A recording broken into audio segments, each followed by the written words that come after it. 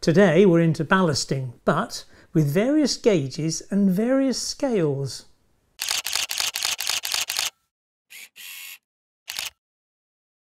Hi, welcome back to Chadwick Model Railway. I'm Charlie. But what's the difference between ballasting various scales and various gauges? Now, if we're going to talk about scales and gauges, perhaps we ought to start in the real world, where the scale is 1:1. Beautiful. And here's a couple of typical pieces of ballast. Their size, they're sort of like a child's fist size or a young adult size pieces of rock. And obviously we lay them down, put our track on top to give it a stable platform which is free draining. And that's what sort of ballast is all about. Now, here in the UK, where the railways were first invented, we have a standard gauge of 4 for 8.5 between the rails. And that gauge has been adopted almost worldwide. But of course you also have narrow gauge and there are also broad gauge. So in the real world there are various gauges, but mainly standard gauge. Right, so when you get into model railway, what does that mean? Well, the implications are that you'll need to buy a ballast to suit the scale and the gauge that you are building. Now, there's nothing like the real world for reference. Now here you can see a picture which sort of shows you the size of ballast chunks on a piece of standard gauge track, and the sleeper spacing, let's say, is sort of normal throughout the world, so you can see the size of these chunks. Of course, the colour of the stone might vary considerably from the quarry it might come to, and on your layout you might have ballast of different colours because your upline might be nearer a grey granite type quarry, whilst your downline might be nearer a stone which is a red in colour, and then you can get sort of a compromise which adds great interest to your model. Now, where am I going with all this? Well, here is a piece of 12mm ply, and I've put a sheet of cork on it and painted it brown, and then I have put on 0.8mm cork strips on both these lines and 3mm cork on this one. Right, so what have we got? Well, this is 00 or HO bullhead track. This is 009 track, and this is N gauge track. So they all appear to be different, but they're not. Well, how can that be? Well, it's sort of more straightforward than you might think, because this is HO 00, not a problem there, and it's 1/76 scale. This is 009, which is 00 scale, 1/76, but it's 9mm between the rails. And finally, you have at the bottom there N gauge. Unsurprisingly, it's 9mm between the rails, but it's a different scale.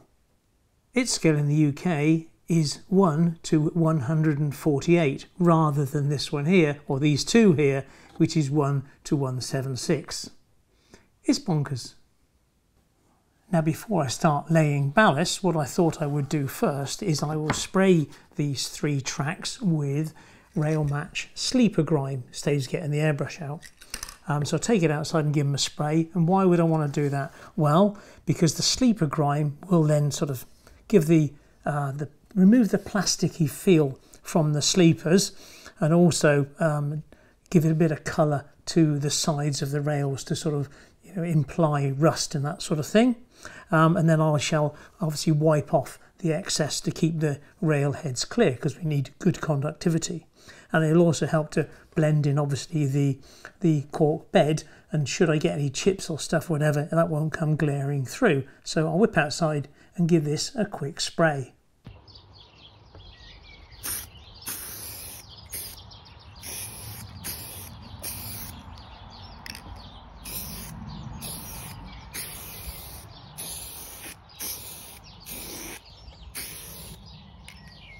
Well, it's now the following morning, and I woke in the night and thought to myself, I've missed something here, because on these tracks I didn't include bullhead. So I came down here first thing this morning, cut out a section of the code 75 track and inserted a piece of bullhead track, and here you can see the difference.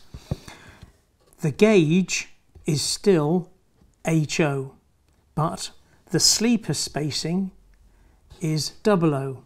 This is confusing, isn't it? But the facts are that we in the 00 world have HO track, and here you can see an image from the EM Society of Two Peaks, and the image on the left hand side is on code 100 track, and the image on the right hand side is on EM track, and that EM track is actually 00 scale rather than the HO scale.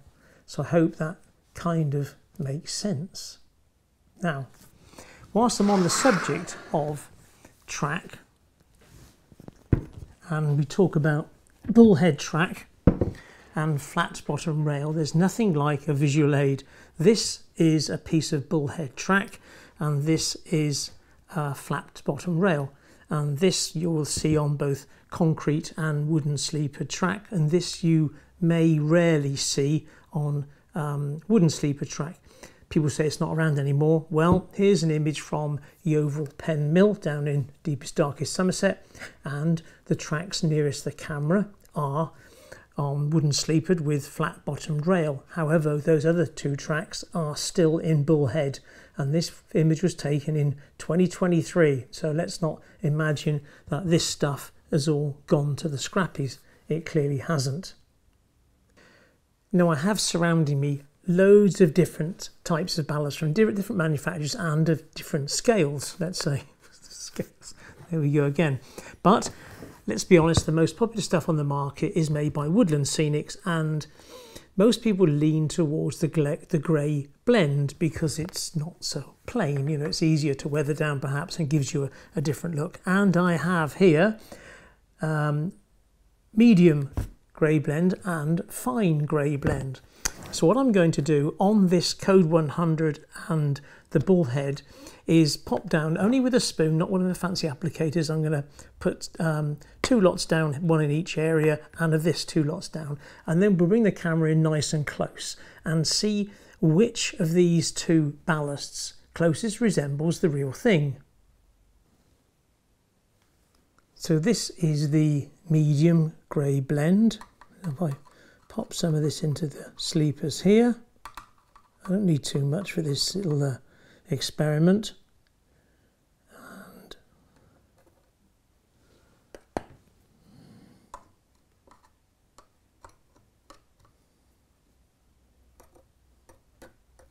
so I'm popping the fine into the code 100 bullhead,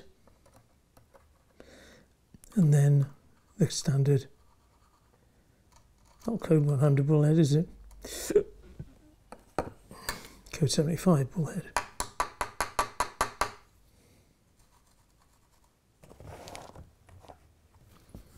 So now it's results time, and on the code 100, in these first 3 sections here, we have the Woodland Scenics fine ballast, and I've popped a couple of chunks on top of this sleeper so you can see their size, whereas here this is the medium, and again a couple of chunks on top of this sleeper, and as you can see, this is considerably bigger than this. This does appear to replicate more the photographs that we showed earlier. And moving over to the code 75 bullhead, again these first 3 sections are with the Woodland Scenics fine, and these are with the Woodland Scenics medium, and again a few chunks on top of the sleeper tops so you can see the size. When you look at it sort of like this, it seems okay, but it's only really when you consider what the alternatives are that this does look so much better. Of course, we're talking about 00 scale, so therefore the 009 track, albeit being narrow gauge, exactly the same results apply. Well, now it's time to move on to the scale of N. A band of modellers who feel I've ignored them in the past, rest assured today I'm not. Now, we've looked at the Woodland Scenics the fine ballast, and I think it's fair to say that it will be 2 coarse for N because we know where it is. It's right down down the line of 00HO. It's great for that scale. So I've got 1, 2, 3, 4, 5, 6 options here. So what I'm going to do is just go through them, and then I'll cut to where I've laid them out on the track and see what you think. So in no particular order they are. From Pico we have PS305. It's a fine grade weathered ballast. I'm using it because it says fine. We have then from Slater's Track Parts, Scale Granite Track Ballast Fine. If it's fine, we'll give it a go.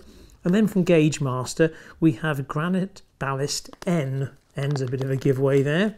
And from World War Scenics, we have Extra Fine Dark Grey. Again, they use the F word. And from Jarvis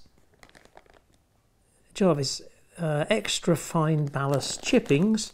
And finally, from the local pet shop, we have Chinchilla Sand. Now, I've done a little bit of research. This isn't made of crushed chinchillas. It's just sand. Apparently, chinchillas can't go out in the rain or anything, so they wash themselves in sand. So if you use this stuff, please be aware there may be a chinchilla attack. There we go. Right, so I shall open up these 6, put them on the track, and get back to you. Well, the results are in, and the results are somewhat surprising. Now, first up is the Pico Permanent Way Ballast, PS305, weathered ballast grey, fine grade.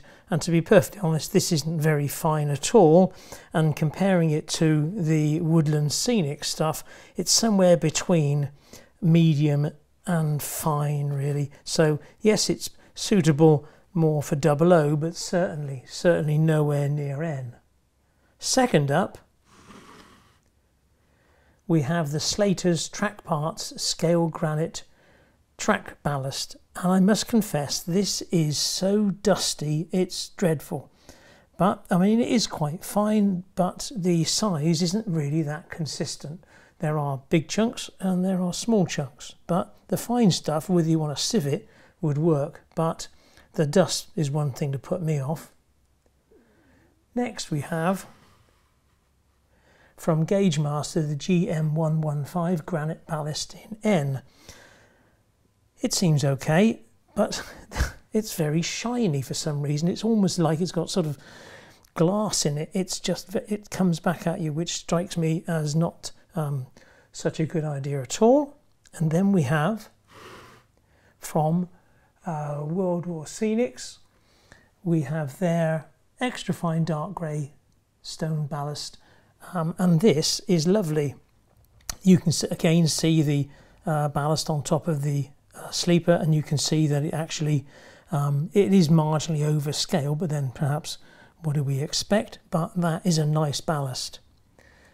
Next we have the one from Jarvis, and this is Jarvis Country Scenics, the Extra Fine Ballast Chippings. And this is anything but fine. This really is quite a coarse ballast. And then finally, from your local pet store, we have Chinchilla Sand, which I cannot deny is absolutely marvellous. And at the price of this stuff, a huge bag of this retails at something like just under £5. But you can see from the specs on top of the ballast, it is just fine, although it is slightly on the whiter side. So in my mind there are 2 choices. There's the World War Scenics Extra Fine Dark Grey Ballast or the Chinchilla Sand. Marvellous. Very scientific.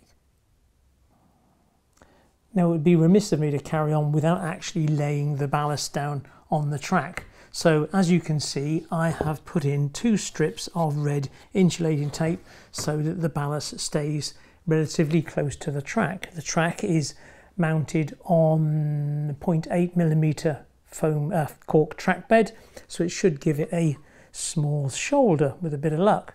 What am I using? Well, I'm using the World War Helix ballast and also the Chinchilla Sand, so I'll do 50-50 mix.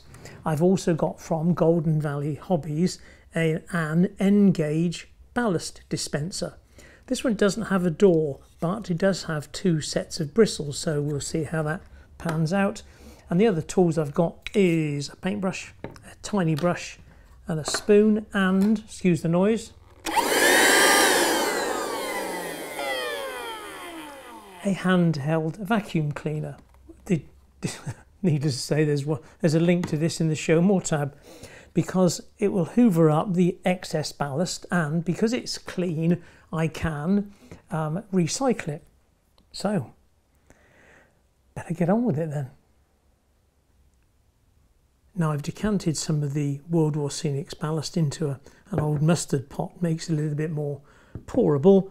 And this one from Golden Valley's Hobbies has got a few cutouts in it, obviously to allow the track to come through, but the motion is a bit erratic, but we'll see. I'm not going to try and do the far end piece, it's a little bit too awkward there, so we'll just whap it in and then try to get halfway up the board and then stop and then move on to the chinchilla sand. Right, wish me luck, let's go.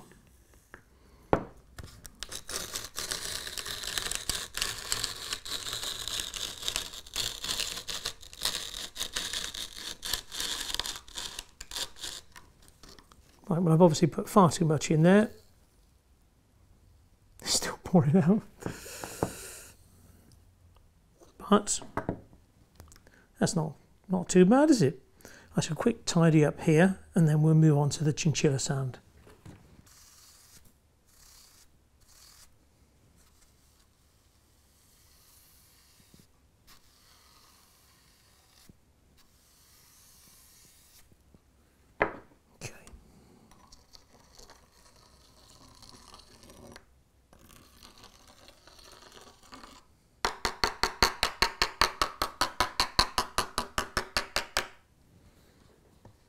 And that, to me, for a quick and dirty, looks pretty good.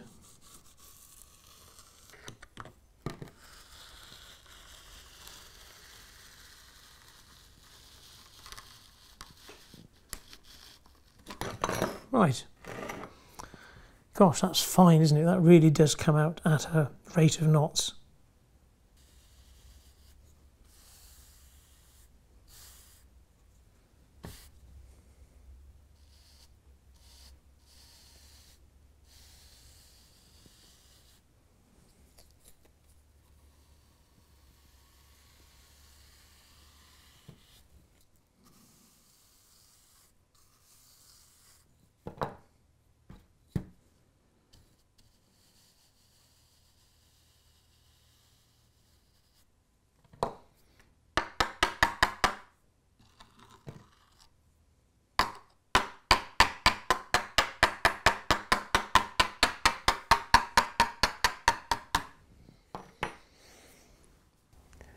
Now let's be honest, for what is it, 5–10 minutes work?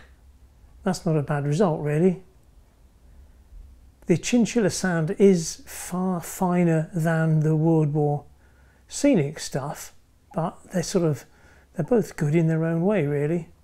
So I think what I need to do now is mix up some glue and make it a more permanent job. Now, a normal ballast sort of routine, I've sprayed this with isopropyl alcohol to give it a good key for the glue. The isopropyl alcohol will naturally evaporate faster than the water, and then ordinary white wood glue with a couple of drops of wash up liquid. Now, I know that from the fact that N-gauge ballast being finer, this will not run through it as quick as, I don't believe it'll run through it quite as quickly as with 00. So I've watered it down, perhaps not 50-50, perhaps 60-40. And hopefully this will run through. Or not.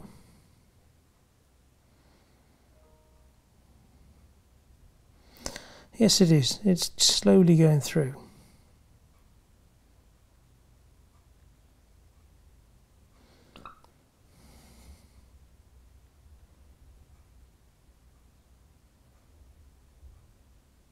Very therapeutic, this, isn't it?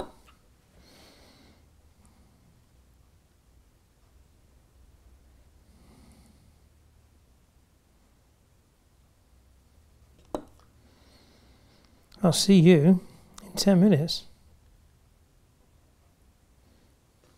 Now, whilst my little test piece is drying, I thought I'd come back to talking about ballast in general terms for just a minute. The way I see it, ballasting is in sort of 3 sections. If you like, there's pre-ballasting, ballasting and post-ballasting. Ooh, it's catching on this, isn't it?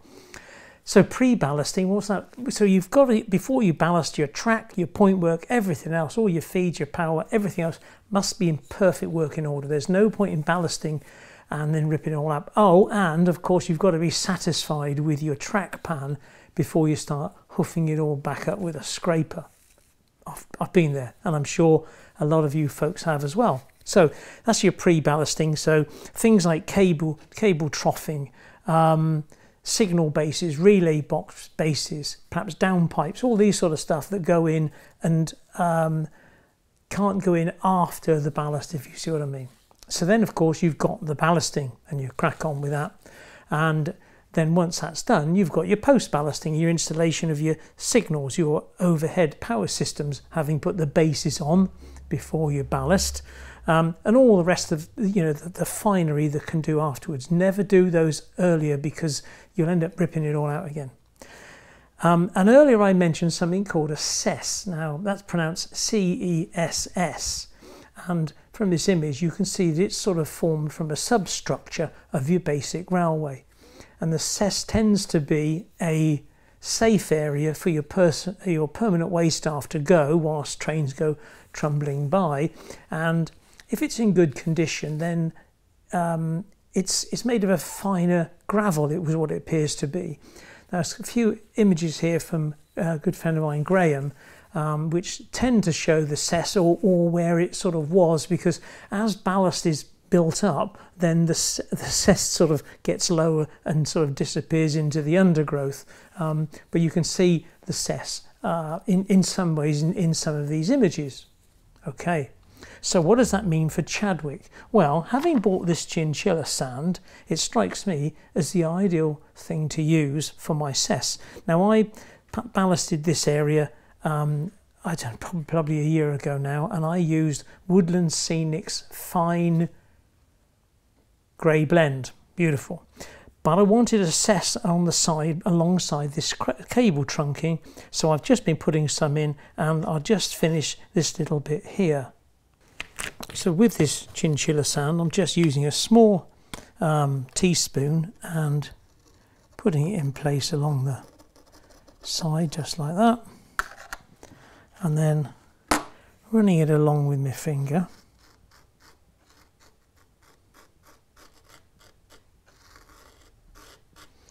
And then what I shall do is put some of the remnants of that PVA that I used half an hour ago on that little test piece. And hopefully you can see now a sort of a change of colour, a hint of how the Cess would have been established when this section was put together.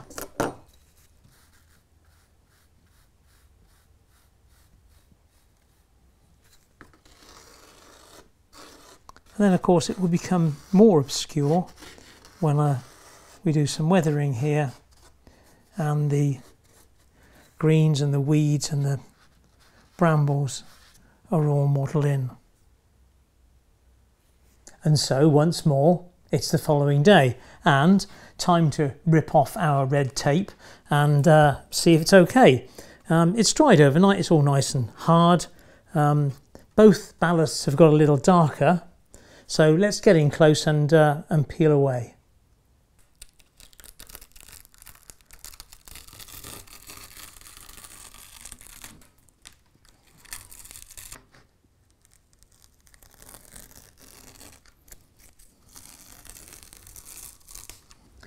Well, there we have the finished test piece, and hopefully you'd agree that both of those ballasts look quite good.